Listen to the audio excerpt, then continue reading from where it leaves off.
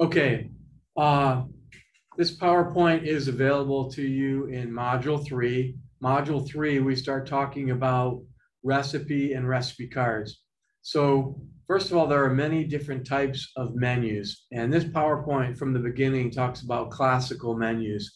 Classical menus, when they were written and designed, had many courses. So there was an appetizer course, a cheese course, a fish course, an entree, entremetier, intermezzo, which is a sorbet or something that cleanses your palate. A lot of people today call that amuse-bouche. Amuse-bouche might be a pre-course where they give you a plate. Amuse-bouche means to jump in your mouth or create the sensations in your mouth. So classically, there's many courses. Now in modern cuisine, you know that menus are broken up to uh, different types of ethnic and regional cuisine. So you could have a soup, a salad, a starter.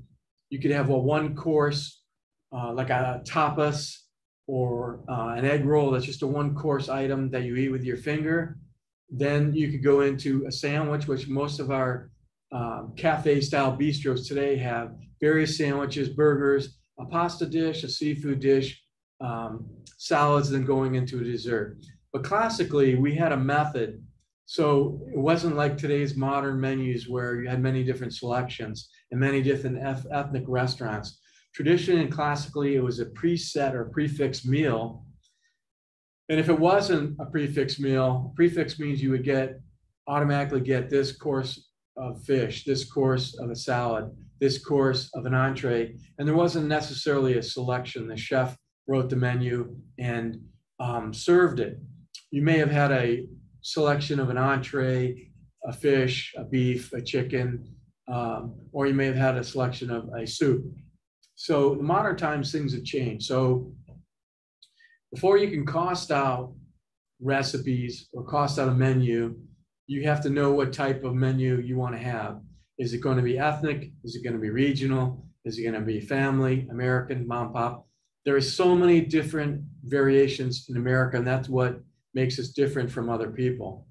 So if we look at building the menu, you go from the classical to the modern, you can see there are different courses, and not all rules apply. So you could be just a sushi restaurant doing variations of sushi. You could be a burger restaurant. You could be a sandwich restaurant. You could be a quick service, which means that it's you go in, you pick up the food, you leave, or curb service, which is what we're seeing more because of the COVID outbreak. You go in, the food is prepared, your entrees are ready, and then you take them out. So first of all, you have to determine what your ethnicity and what type of restaurant you're going to be. And then you start building your flavor profiles. We're going to discuss this more when we get into the labs. So when you design your menus, you want to talk about appearance, contrast, plate presentation, what starch or veg goes on a plate. If you're doing a burger or sandwich, what are the ingredients, the toppings, etc. Then you have to take the menu and you have to look at the kitchen. Most of you are not going to be designing or building a kitchen from scratch. So when you go in, today we're going to walk around the kitchen a little bit. When you go into a kitchen, you have to see, is there a fry station? Is there a broiler station? Is there a saute? Is there a grill or a broiler? Is there an oven oven conventional? Is there a bakery? Is there a cold area? So if you don't know what is in your kitchen, you don't know what station the food comes off, you can't design a menu accordingly. A lot of restaurateurs and owners have no experience in the restaurant industry. It's everyone's dream to own a restaurant. Families, professional athletes, musicians, actors, actresses, they've all wanted to have restaurants. And you come into culinary or a hospitality school, you may want to own a restaurant. So you got to go in and see what type of equipment is. Now, can you replace equipment if it's in your budget, if it's in your business plan? You have to look at what the cost of the equipment is and are there connections?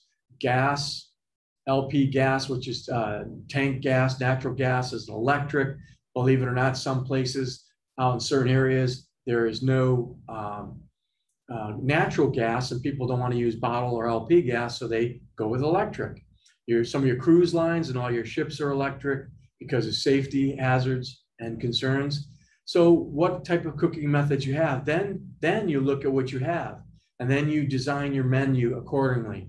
It's very important to know because many of you are going to take over restaurants, and the owner is going to say, I cannot get the food out of the kitchen. My chefs can't get it out. First thing you got to do is look at your menu. How large is the menu? Look at the kitchen. Is the menu relative to the equipment and the professional staff in the kitchen? So the other thing, that's where on the slide 15 where it says kitchen limitations, you got to look at the capacity of the equipment and the plan. Personal limitation means, well, if I'm going to open up a fine dining establishment, I'm not going to hire quick service people from McDonald's, Burger King, Wendy's, those type of establishments, and put them in a fine dining area to cook food because they're not going to have the experience. And experience means you have to butcher, you have to bake, you have to cook foods in a way where you don't want any waste. So in quick service, a lot of the food is already prepared, or you're just griddling or frying. Okay, so from there, you go through, design your menu, and you look at your HACCP plan, hazardous analysis, critical control point, your serve safe plan to see, do I have the capacity of refrigeration and storage? Menus like Cheesecake Factory, they're massive menus, and most people couldn't produce those menus, and you wouldn't have the kitchen space to do that or the storage. The key thing is to try to use as little ingredients in a menu and cross-utilize them if you can. That doesn't mean you want like mushrooms on everything. It means that if I have mushrooms on a sandwich and I have to do an event and a banquet, well, I can do a mushroom sauce or I can do a mushroom soup, those type of things, so that you're saving on your cost and utilization. So don't bring in one specific ingredient that's only going to be used in one recipe, but don't use that same ingredient on many recipes, okay? So know terminology, and there are many books out there and websites that give you menu terminology, and know, what is homemade, what does it have to mean, baked, oven fresh. Know the terminology. In every state, it's really different. Recipes. And this is what we're going to talk about next. After we go through the slide, we're going to talk about standard recipes and formats. There are a couple reasons why you use recipes. First, it's so you know what to purchase and buy from your menu. You write the menu, then you take the recipes for each dish. Then you start a production and purchasing list. The purchasing list, you'll have dairy. Do I need milk, half and half, eggs, cheese? You need produce. Do I need lettuce, carrots, tomatoes, onions, mushrooms? You need dry goods. Dry goods would be spices, canned goods, like a bean or spaghettis, pastas, anything like that. I need meat. So then the meat, you categorize it as beef, chicken, fish, shellfish, or poultry, lamb, veal, venison, whatever that meat is, you have to break it down. Then you write your recipe accordingly. So when you write the recipe, everything starts with the menu in an establishment. Establishments and restaurants are made and broken by the menu because menu drives food cost, menu drives labor cost, and production. Many of you, when you watch Chef Ramsay, Gordon Ramsay, when he goes into a restaurant and he goes to fix the restaurant, they're having a lot of issues, all of it goes to the menus. And you notice when he works with that restaurant and he corrects the menus, he limits it. He goes into some key items. Like if he does a burger, it's going to be one burger, it's going to be a good burger. If he does a pasta, it might be one pasta, but it's going to be a good one. And he's not going to do like 6 variations of pasta because your cooks get confused and you can't get it off the line. All right, so standard recipes, and this is what we're going to talk about next. And I'm going to go through our standard recipe card, and that's where I'm going to end these slides right now.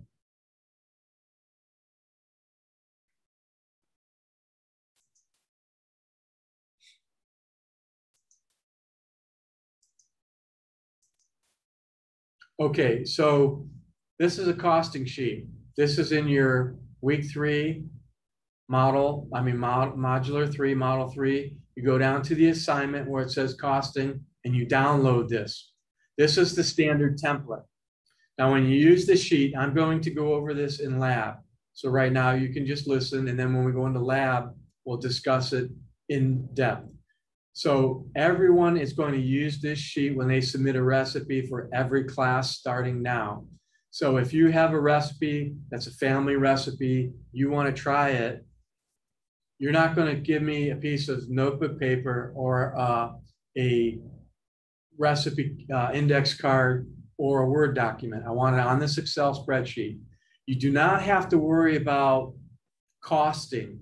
When you get into food and beverage purchasing, you'll do more costing. For now, what I want you to do is write where it says ingredients, you list all of the ingredients. Then you have to put a weight, meaning is it if it's chicken, it's by pound.